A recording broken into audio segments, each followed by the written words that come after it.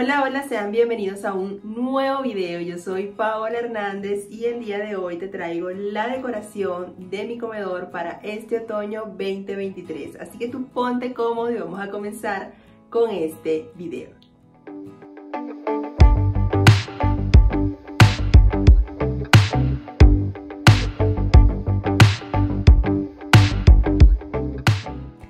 Y en esta ocasión quiero comenzar por desocupar la mesa donde tengo pues todas las decoraciones. Cada una de estas cositas yo se las iré describiendo a lo largo de este video.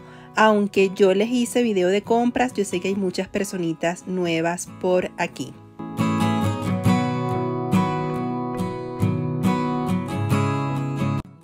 Y la mesa está limpia, pero para el video yo le quiero dar como un poquito de brillo con este lustrador que es de la marca genérica de Walmart. Y esta área o este espacio del pequeño comedor es 100% funcional. De hecho, nosotros lo utilizamos a diario. Aquí es donde pues hacemos nuestras comidas.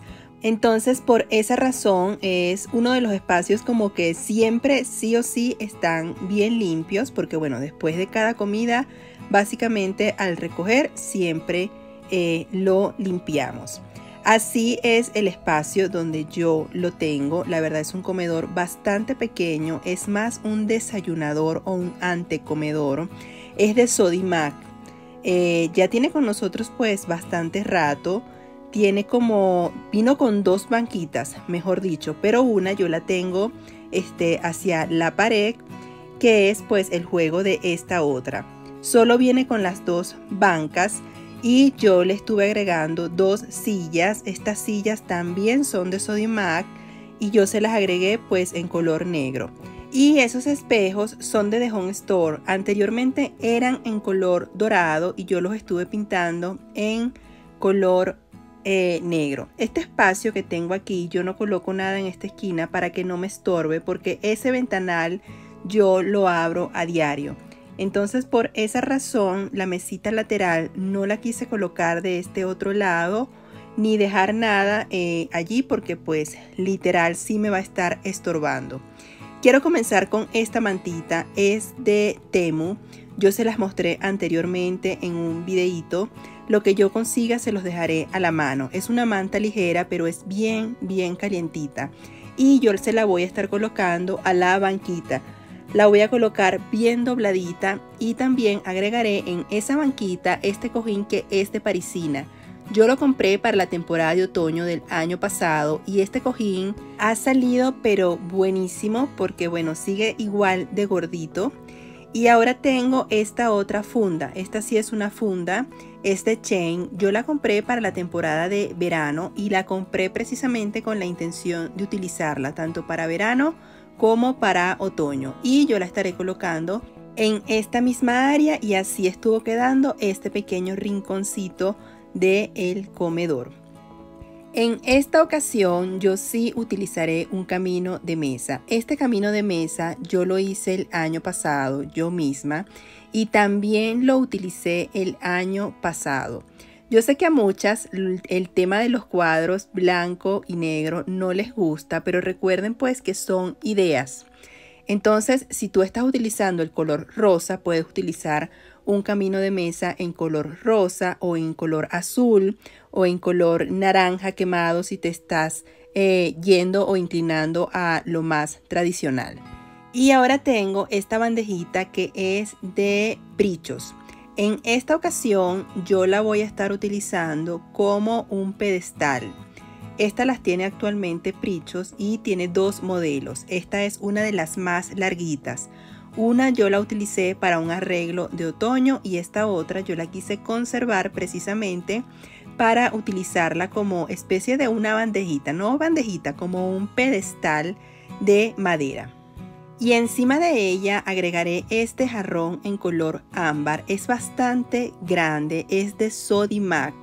Yo lo compré en un recorrido que les grabé en Sodimac para la temporada de verano y también se los mostré porque fue un recorrido de esos videos que son pues recorridos más compras. Entonces en ese mismo video, en ese mismo recorrido, yo les mostré algunas compritas que estuve haciendo en la tienda. Entonces pues básicamente lo voy a estar agregando encima de mi pedestal de madera improvisado. Allí lo voy a estar dejando y bueno, justo al lado de ese jarrón o de ese florero agregaré estas velitas que son de copel. Es un set de 3 velas, pero una de ellas está en el librero.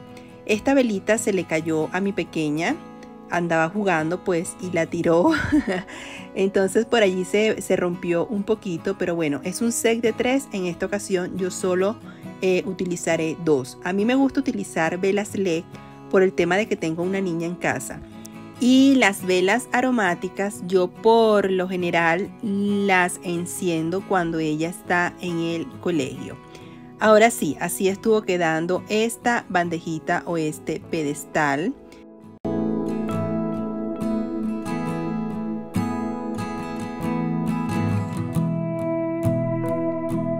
Y ahora en una esquina del pedestal de madera colocaré esta calabacita. Este es un paquete de esos que vende Walmart, que cuestan como que cada paquetito 69 pesos. Estos tazoncitos es una artesanía mexicana. Yo la compré con la finalidad de utilizarla para pues nuestra noche mexicana, pero también con la finalidad de utilizarla precisamente como decoración en el comedor. Y bueno, ya los que tienen tiempo por aquí saben que a mí sí me gusta la artesanía mexicana. Este pañito es de Temu. Yo lo tenía en la cocina y ahora lo estaré agregando encima de los tazoncitos o los platitos de artesanía mexicana. Y bueno, ahora lo que voy a hacer es básicamente agregar calabacitas o llenar el tazoncito de calabazas. Estas calabacitas son de Temu y me gustan porque están como envejecidas o se ven así como que estuvieran vintage o tizadas. Así estuvo quedando lo que es el centro del comedor. Voy a agregar más calabacitas para darle también un poco más de color a este espacio. Y bueno, para darle ahora sí un poco más de vida y agregarle también elegancia a este espacio, tengo estas ramas que son de Temu. Yo se las mostré, se las compartí en un video que estuvimos haciendo aquí en una edición especial de otoño, y la verdad es que estas ramas en lo personal a mí me gustaron muchísimo. Son bastante altas y bueno, básicamente yo las estaré agregando encima dentro del jarrón en color ámbar. Recuerda que después, si no te gusta el color ámbar, puedes utilizar un jarrón bastante glam si te inclinas un poco más por lo glam. Recuerden que son básicamente ideas.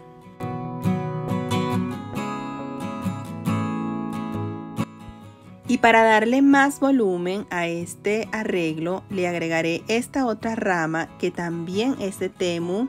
Y la verdad es que les digo que las ramas otoñales de Temu, por lo menos las que a mí me llegaron, tienen un 10 de 10 y lucen divina. El color está espectacular y era los tonos que básicamente yo quería en el comedor, porque siento que ya en la sala agregué mucho naranja. Yo por aquí la estuve amarrando con un poco de cinta adhesiva porque se me acabaron las ligas, y bueno, yo lo hago básicamente para que no se me esté enredando al momento de sacarlas del jarroncito.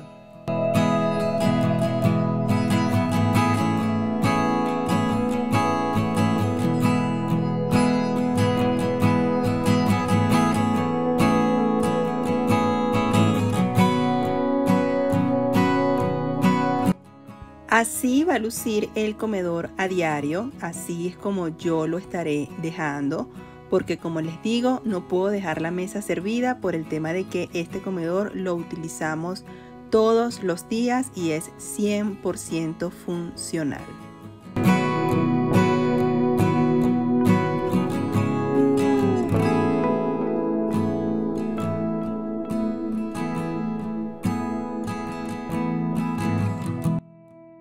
Y siempre les traigo una idea para servir la mesa o un montaje de mesa. En esta ocasión tengo estos platos bases que son de The Home Store. Yo lo estuve comprando para la temporada navideña. En aquel entonces me salieron en 99 pesos cada uno, pero tenían un descuento y creo que pues estuve pagando como que 60 pesos por cada uno de ellos. Recuerden que estos enlaces yo no se los puedo dejar porque The Home Store desafortunadamente ya no está. Y la verdad es que para mí han sido un plus increíble porque por el color definitivamente van con todo. Y tengo estos platos que son en color negro como desgastados o envejecido. Son de melamina y son de Walmart. Los compré recientemente y bueno, me salieron en descuento. Estaban en su última liquidación creo y tenían un precio de 29 pesitos cada uno.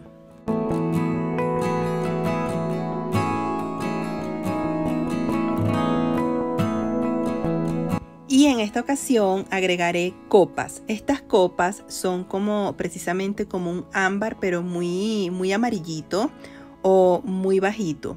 Estas copas son de The Home Store y yo se las mostré en un video de compras.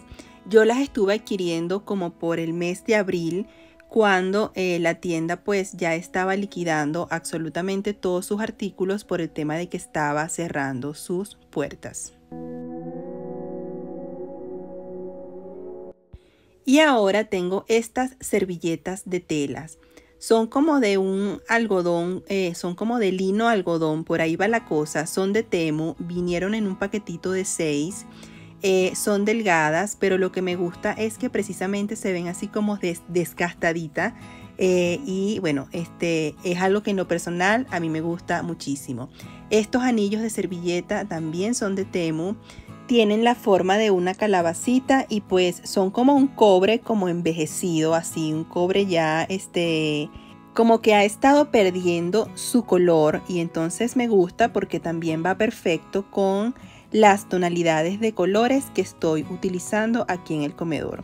Y bueno, ahora lo que voy a hacer es precisamente pues servir o montar la servilleta con su respectivo anillo. Es la primera vez que yo tengo anillos de servilleta así, porque por lo general yo los hago yo misma. De hecho casi en todos los montajes de mesa yo misma le he dado ideas de cómo hacer tus propios anillos de servilleta. Son la verdad bien fáciles de recrear.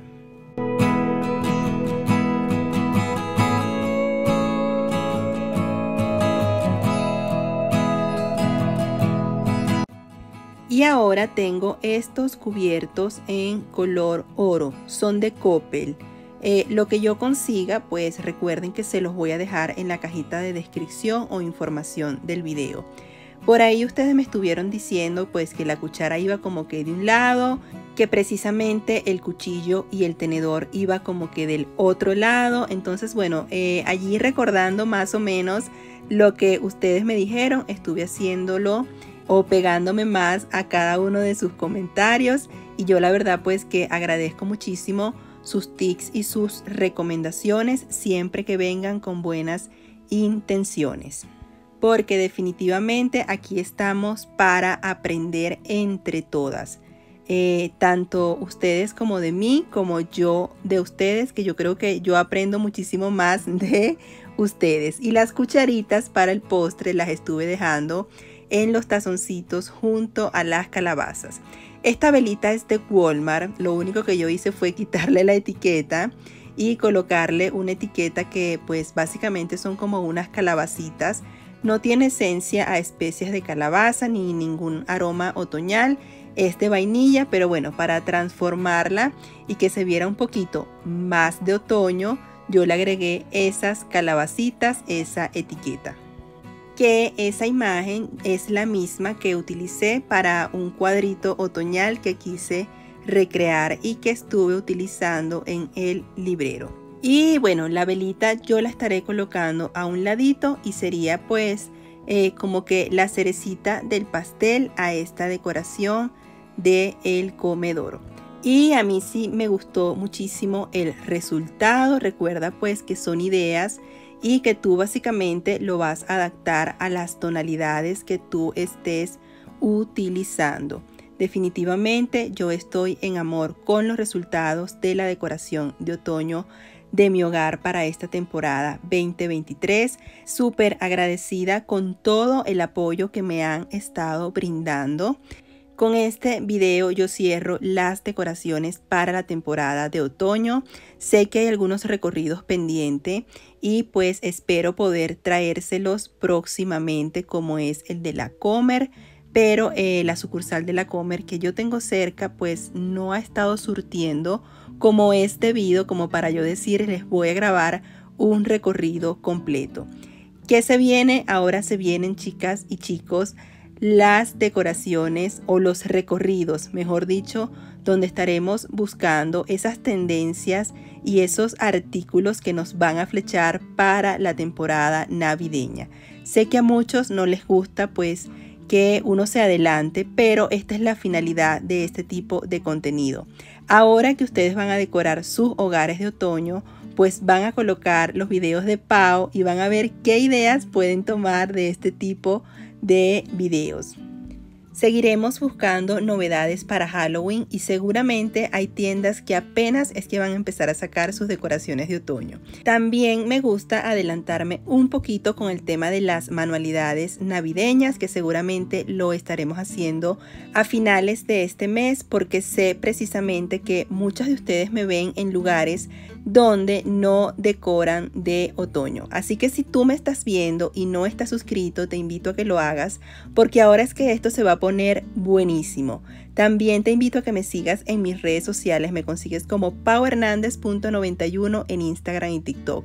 Si te gustó este video, pues regálame tu like, déjame tu comentario y no olvides compartir para así llegar a más personas. Yo te envío un gran beso, un gran abrazo. Los voy a dejar con un pequeño tour para que vean cómo se ve todo ya en conjunto, tanto el comedor como la sala. Gracias, gracias, gracias. Nos vemos en una próxima ocasión. Que Dios los bendiga. Bye.